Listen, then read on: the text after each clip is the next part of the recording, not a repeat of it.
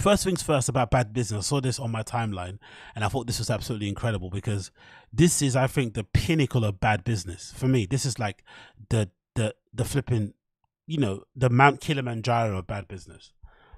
Sean Diddy Combs, right? Courtesy of Billboard. Sean Diddy Combs reassigns his Bad Boy publishing rights back to artists and songwriters.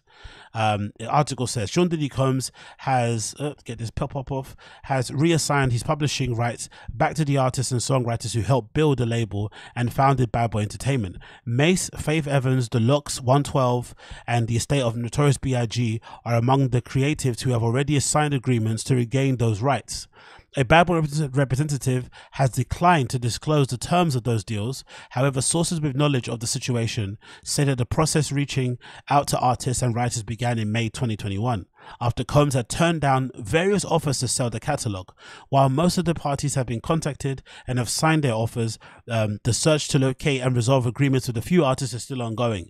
Publishing on behalf of Bad Boy in past years has been administered by EMI, who is owned by Sony Music Publishing, Sony Corporation of America, and EMI continues to administer Combs' own publishing. The thing that I hate about this sort of shit is that I hate to see black on black scamming.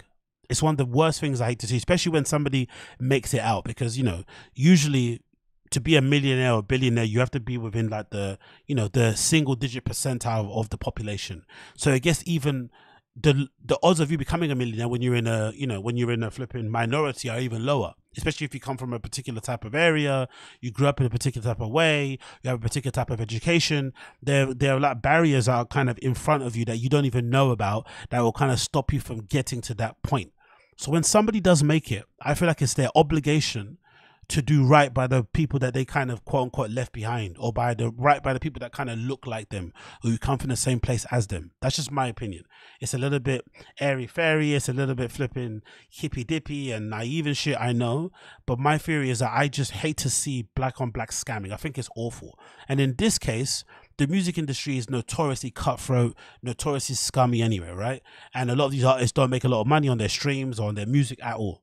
Publishing and live events are usually some of the only ways, and sometimes even merch, that artists can actually make some money, like in any way, shape, or form for the music that they put out, from residuals and whatever it may be, right? It's the only way that they can actually make some money and sometimes have the ability to kind of secure the future of their family they leave behind and they pass away.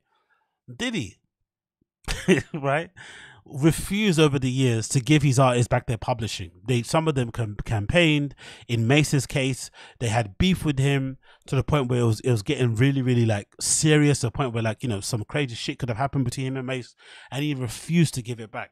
So my initial feeling when I seen this story, I don't think he did this out of the goodness of his heart. This is my theory. I think more likely than not, Diddy was probably conscious of how bad it would look if he decided to sell the catalog of Bad Boy Entertainment without giving the publishing back to the, you know, the rights owners, or the public, or the people that basically made the music. Because it says here that he was contacted and he turned down an offer to sell his entire catalog. And if you guys know, in music, quite a lot of artists have basically sold their catalogs. Like, I don't know, I think even Justin Bieber sold theirs recently. I forgot who else. I think Neo did it.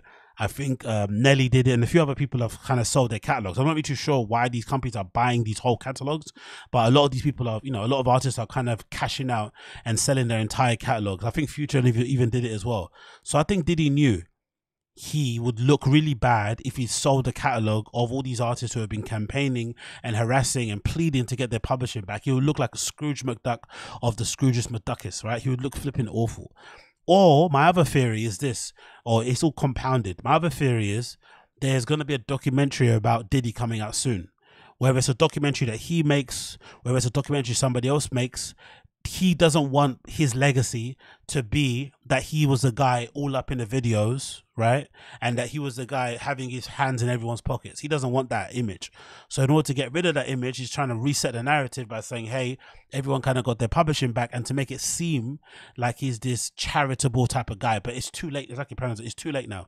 Like everybody already knows what you're like. So that's the thing that really kind of annoys me about this whole issue. He has not done this out of the kindness of his heart. I'm pretty sure this is something just done for self-preservation's sake and to make sure no one thinks that Diddy has a bad business dude. Because for the most part, everyone that's worked with him, whether you've been watching making of the band, is it making the band? Sorry, whether you are a hip hop fan and you know his history with Bad Boy, or you just know what he's kind of done since that, you'll know that in general he hasn't had the best what you call it. He hasn't had the best reputation when it comes to business.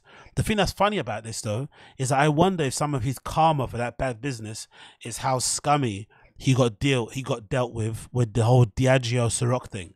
Because if I'm not mistaken, he's currently in litigation with Diageo, the company that owns Ciroc, because allegedly they don't want to pay him his royalties, which is, crazy millions.